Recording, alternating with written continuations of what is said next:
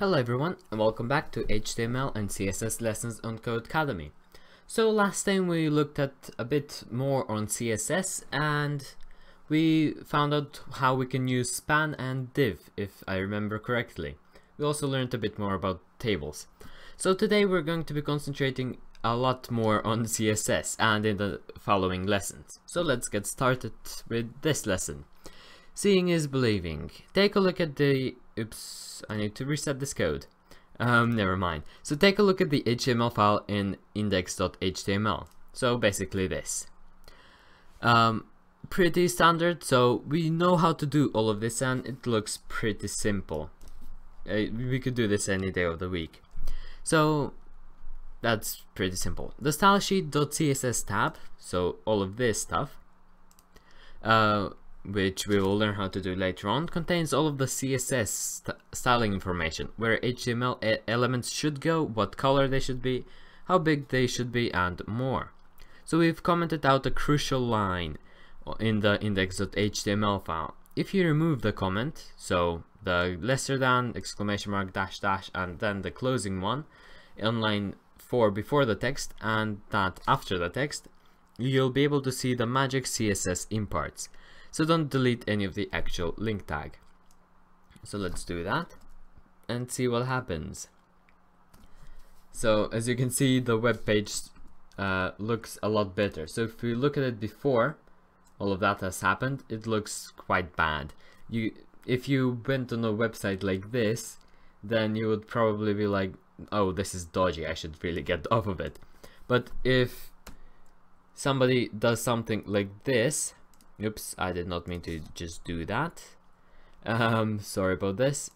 If they delete these two things, then the website looks a lot better. As you can see, this looks like it's being made by somebody a lot more experienced actually. So that's what we're going to be learning in today's lesson and the lessons following. So let's move on. What CSS is then? Let's start off with an explanation. So CSS, it means cascading style sheets and is a language used to describe the appearance and formatting of your HTML. So HTML is the bones, CSS is the skin. Basically think of it like that. A style sheet is a file that describes how an HTML file should look. That is it. We say these style sheets are cascading because the sheets can apply formatting when more than one style applies. For instance, if you say all paragraphs should have blue font, but you specifically single out one paragraph to have red font, CSS can do that. And we'll talk about cascading in section 4. So click on stylesheet.css, this tab, near the top of your screen next to index.html. We've put in the CSS to make the paragraph text look red, but you need to add the CSS that will make the text between the span tags look blue. Fill it in and click Save and Submit Code.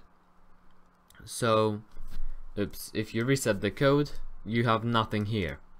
And the blue part is not blue, it's red. To change that, it's simply just copy this over and instead of red, because we want to change it to blue, put blue. And now if we do full screen, as you can see, we have the word blue there and we can save and submit and move on. Now, why separate form from function then? Great work, look at you, you're already writing CSS. There are two main reasons for separating your formatting, CSS, from your functional content or structure, HTML. Number one, you can apply the same formatting to several HTML elements without rewriting code. So, if rewriting code in programming is probably the worst thing you can do. Ask any programmer, they will say the same thing. So, for example, if you wanted style color red, you wouldn't want to write it over and over again. So you can apply similar appearances and formatting to several HTML pages from a single CSS file. So say you had a website with 100 web pages, you really wouldn't want to be pasting one whole thing over and over and over again. You just want that to be used all across all of your web pages. And with one file and a link you can easily do that. And let's see what we need to do then. So look at the HTML in index.html, which is what we are looking at right now.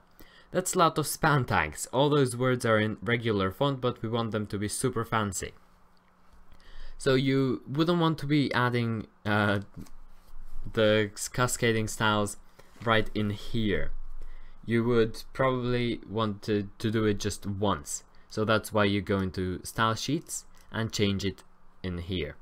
So what we need to do then is change the font family to be 44, I believe. Oh no, we need to change the font family to be cursive. You can't change the font family to be 44, what's wrong with me? Font family, colon, and cursive. I thought it was usually done with a capital C there, so we'll keep it like that. And now if we check out the website, you can see that certain words are accented with cursive font. Send and submit code and we can move on. If it's in, it's out. We previously showed you how to do inline styling with HTML, like so. So that's what we're learning how to avoid now. This is less awesome way to style your website for the reasons we just mentioned. You have to write the same code over and over, and if you want to make a big stylistic change to several elements or across several web pages, you have to change every single style tag, which is very time consuming. With a single CSS file though, you only have to make the change in one place. Very convenient. There are two ways to put CSS in one place.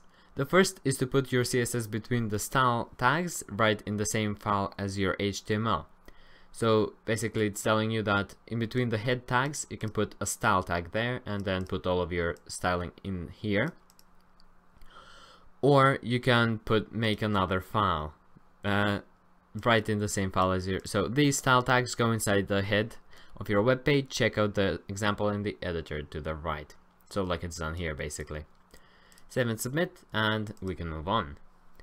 Link it up. So to actually tell your code where to get the cascading style sheet from, you have to tell it where to get it from. Otherwise it's not going to know how to do that.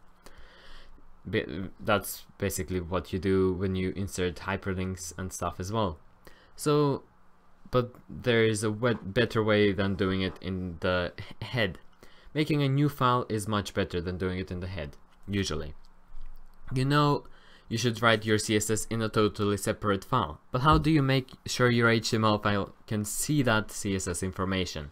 So you do this by putting a link tag, as you saw in the first exercise of this course, between the head tags of your HTML page.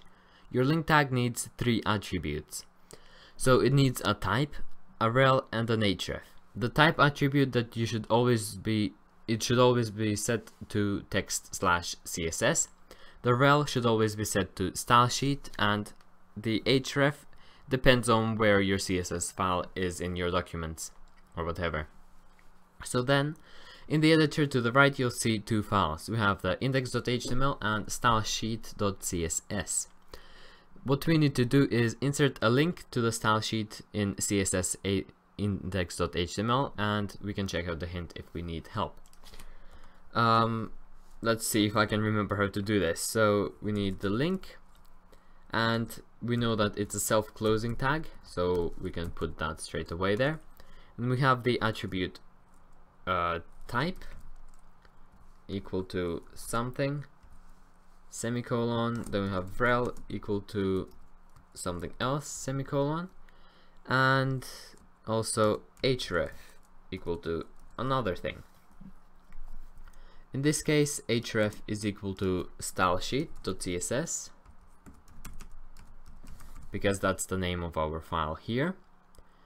Rel is always going to be equal to stylesheet, and type is always going to be equal to text/CSS. So let's see if we have done it correctly. Yes, we have. So as you can see, the font changed size straight away. So let's move on. PSA self-closing tags. So this brings up a quick but noteworthy concept in HTML, the self-closing tag. Because nothing ever goes between link tags, it's okay to use a single set of brackets for the opening and closing tags. You do that like so. So you have an opening there, and then before you have the closing you have a /. That's just to say that it's a self-closing tag. You may have noticed us do something similar with the img tag, which is used for images. So most tags are not self-closing, just remember that, but we'll point out the self-closing ones to help save you time and typing. So that is pretty much it. It was just to remind us that that's a thing. So if you guys have any questions, do feel free to ask in the comments down below. I will be making sure to answer them as soon as possible. If you like this video, please give it a thumbs up and subscribe and share. It helps me out and encourages me to make more. But if you didn't like it, do press the dislike button and tell me how I can improve for next time.